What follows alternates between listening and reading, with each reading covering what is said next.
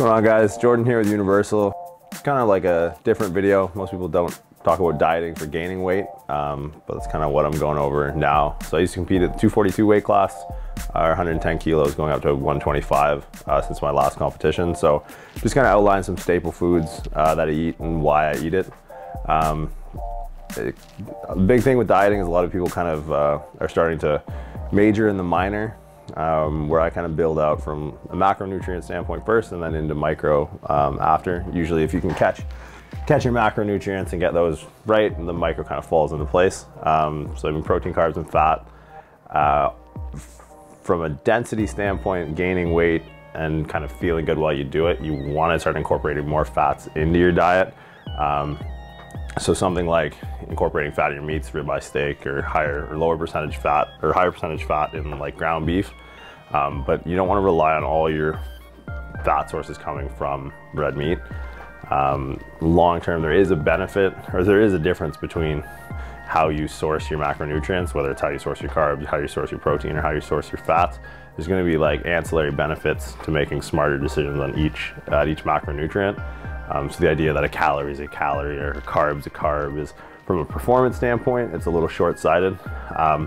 So something like ribeye steak or ground beef, that's a little bit higher in fat content, but again, not really where I'm going to get all my fats from. So kind of going like a healthier route, more omega-3s in avocados and whole eggs, is going to offset kind of the profile of red meat a little bit, so I can get more calories in without as much food. So you'll notice that there's not too many vegetables on the table. Well, there's no vegetables on the table. That's something you got to watch, because you don't want to have so little vegetables that you actually start digesting things poorly. But you don't want to overload on vegetables as to have a lot of bulk in your diet and have to eat a lot of actual food to get calories in that way. So you want to stick to denser foods, and denser foods are usually going to mean higher in fat. And ideally lower in like processed carbohydrates. So protein, fat, more or less covered. And then carb sources, go with what sits well in your stomach. I mean, if you have to eat a lot, you want to be able to eat a lot, and you don't want to be too uncomfortable. So I found white rice, sweet potatoes, and cream of rice are kind of the easiest things for me. You don't have to worry about too much sugar content. You can kind of play around with timing. So pre-workout, I'll go something like cream of rice, and then later on in the day, or post-workout, potatoes or rice, and kind of just alternate in between. Stay away from anything, or I stay away from anything processed, bread, pasta, things like that. So you can kind of throw all these in conjunction with pretty much every meal. And then finally, just salt. Now, like, there's kind of been a raise in popularity in salt lately. It'd be something, before you start adding excess salt into your diet, be sure to kind of screen for it if you're a good candidate for it. There can be some like genetic predispositions that adding too much salt to your diet can potentially be not ideal. Some people just arbitrarily start adding it because they hear that it can be good for performance, or that athletes don't get enough salt. But again, make sure that you kind of do your diligence on doing like figuring out if you're a good candidate to be adding more salt in the diet. Like, people feared it for a while, but I think as athletes, it's something that's really important.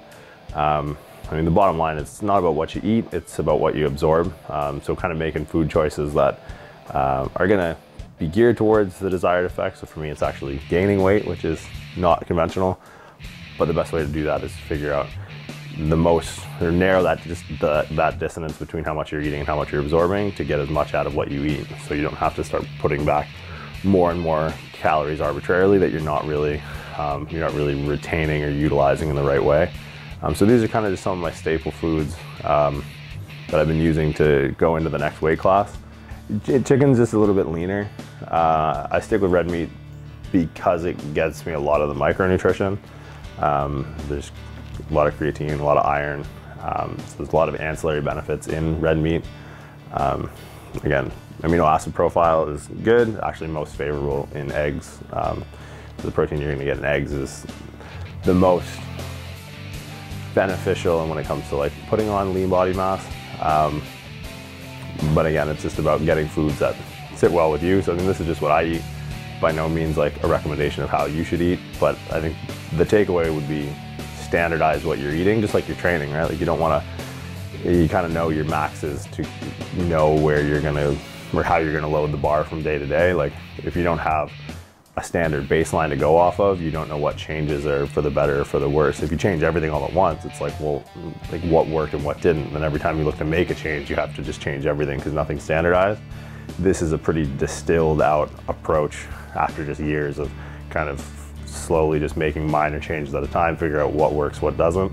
And this is more or less what I'm left with. And there's a little bit more to it than just what you see in front of you, but this is kind of the gist of it.